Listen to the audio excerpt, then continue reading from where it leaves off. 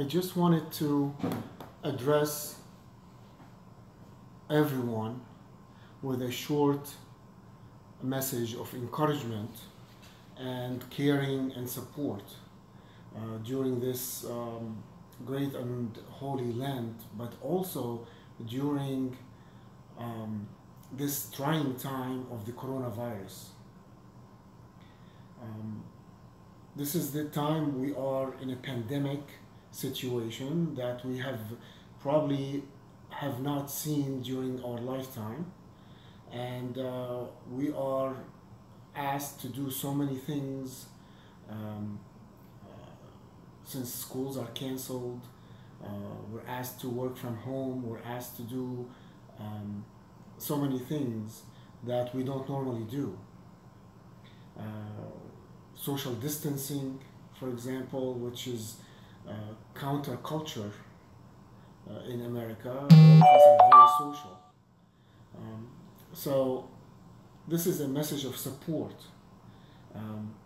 so that anxiety does not get rampant, and also to encourage focusing on Christ, focusing on the church during this time of Holy and Great Lent. I will not talk too much, but I would like to take this opportunity to encourage you during this downtime not to lose focus.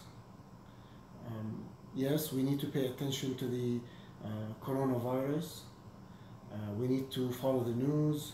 We need to know what is going on, but we should not lose focus on our Lord Jesus Christ. This is our opportunity to do what we have been talking about in the diocese for the past 2.5 years, which is becoming godlike. This is very important, not to lose track of that. This is an opportunity to give us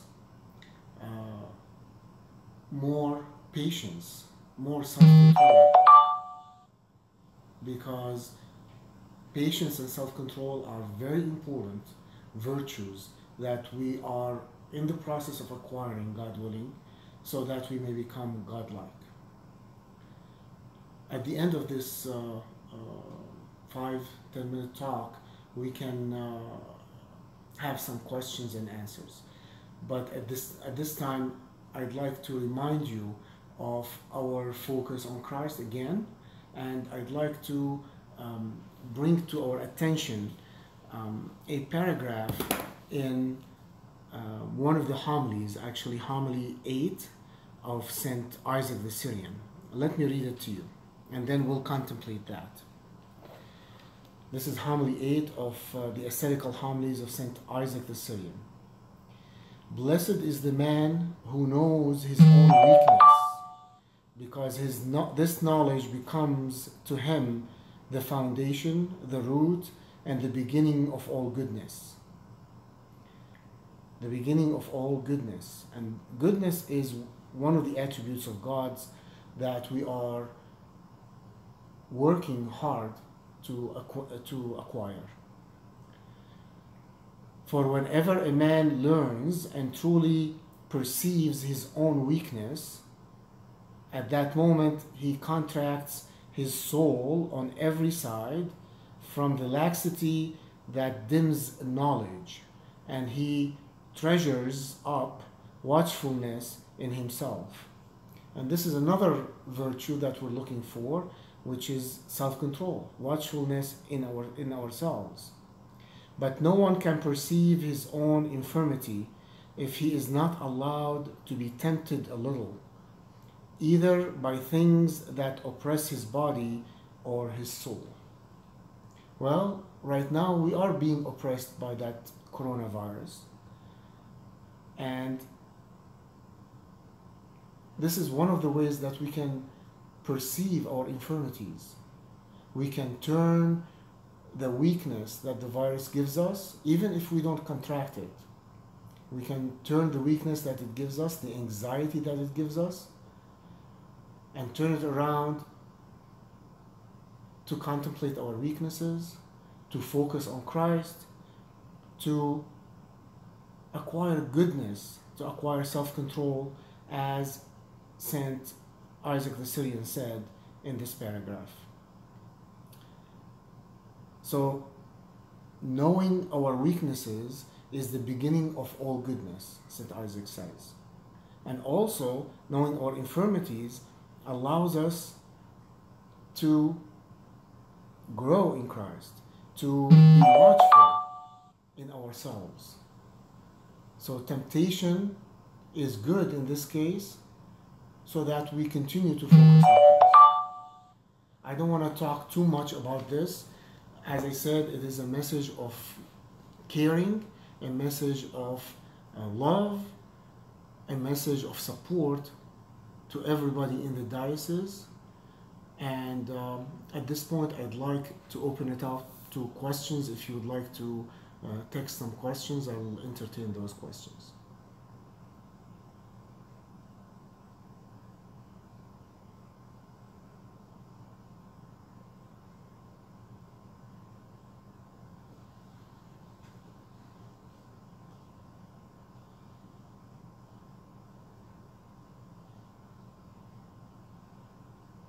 It takes a while between the time I ask for questions and the time that you receive the message and you type the questions. So let me reiterate that this is a time of focus on Christ and on God, even though the evil one is trying to distract us with this coronavirus. It is not a coincidence that it happens during Great Lent. We are always being tempted so that we don't focus on Christ. And in the past, every Great Lent, there has been some distraction, whether it is a movie or something else. Okay, there are some questions now.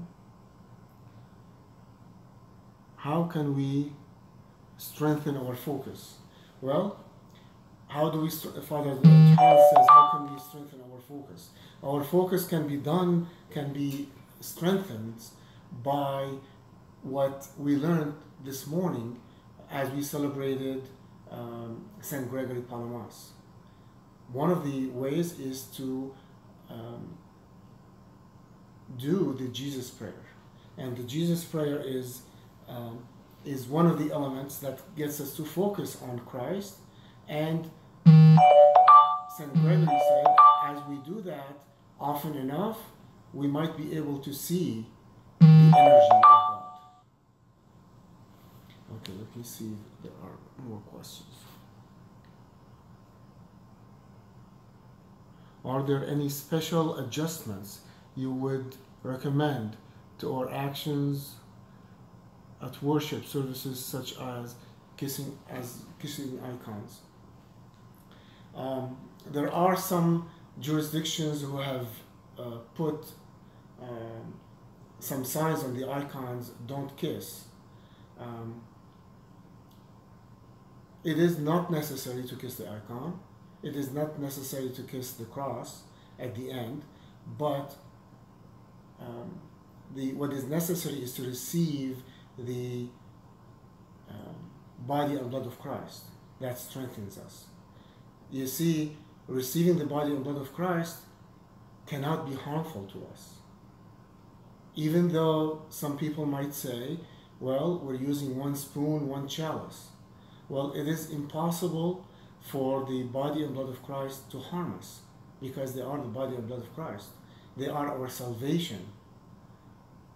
They are not they're not capable of harming us if we are preparing ourselves for that. So receiving the body and blood of Christ is very important. That helps us focus on Christ. But it is not necessary to kiss the cross or at the end of the service or the icons, unless you want to. Let me see if there is another. Okay. What can we learn from how the Church has responded to such crises in the past. Maybe this is an opportunity to serve our neighbors. Many charities suddenly have no volunteers. Yeah, that's a very good question. How do we help our neighbors? You know, the church in the past has used prayers and supplications to the Theotokos um, to help in this matter. Actually, I'm going to be sending the diocese an email recommending that we do a supplication to the Theotokos before the Great Compline on Monday evening. Um, it is very important to ask for the Theotokos' help because she has favor with her son and she can intercede on our behalf. So the church in the past has recommended to have supplication services to the Theotokos, and I will send an email, again I will send an email to the diocese with a link to the service on the website of the Archdiocese.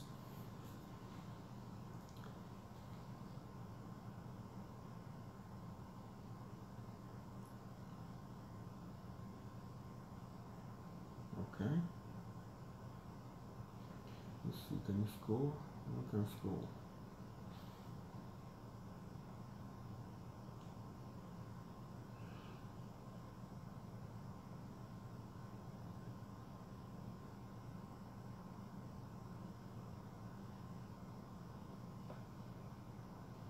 Well, most of the persons are saying that it is working very well for them. Ron is saying it's not working for him very well.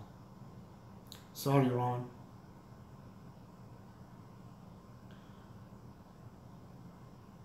Let's see.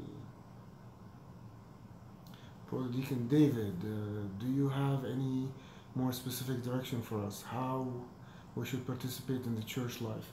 Well, as the entire Archdiocese received a letter from His Eminence Metropolitan Joseph, he advised us to cancel all non-liturgical events in the parishes, and maybe that's what we should do so that we can implement social distancing and help prevent the spread of the virus. I am sure there will be further instructions from headquarters regarding other things and other matters and services and so on, so we should stay tuned for that. Alright, let me check again if there are any more messages.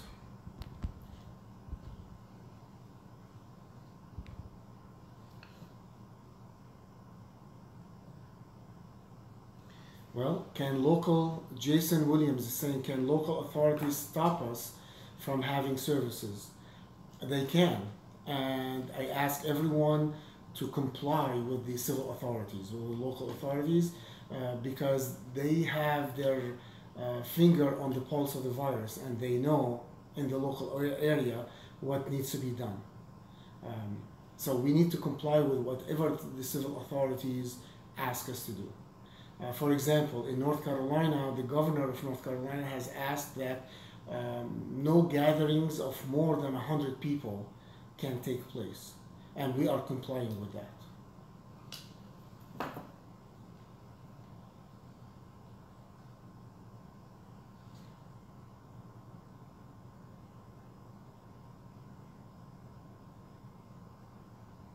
Okay, I think this is about it. There are no more questions.